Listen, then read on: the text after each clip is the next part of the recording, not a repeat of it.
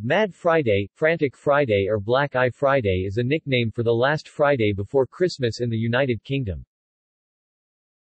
It is the most popular night for office and factories' Christmas parties, which consequently makes it one of the busiest nights in the year for ambulances and the police.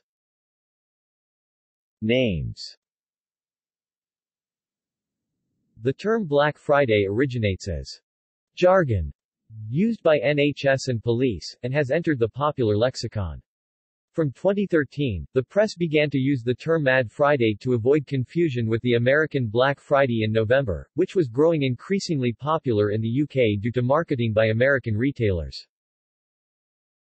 In parts of the United Kingdom, the day has been referred to as Black Eye Friday, due to unusually high number of fights that break out in bars, pubs and clubs in the area. It is sometimes called Builders Friday, as it is the last day of work for many construction workers.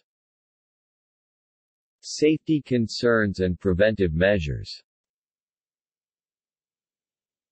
In anticipation of the festivities, police and emergency services officials begin their preparations for Black Friday early in December.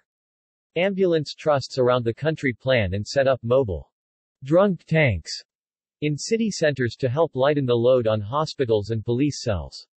Some of the higher-end mobile units can treat up to 11 people at a time with 8 beds, seats with restraint straps and 2 showers, and can cost up to £500,000. In Manchester, temporary metal detectors, or knife arches, are erected in the busiest parts of the city to assure the public that no weapons of any kind will be tolerated. Social media.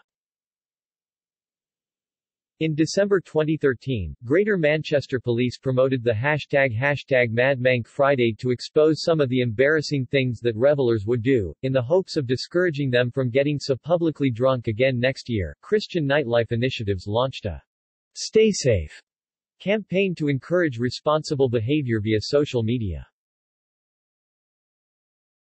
Table of dates.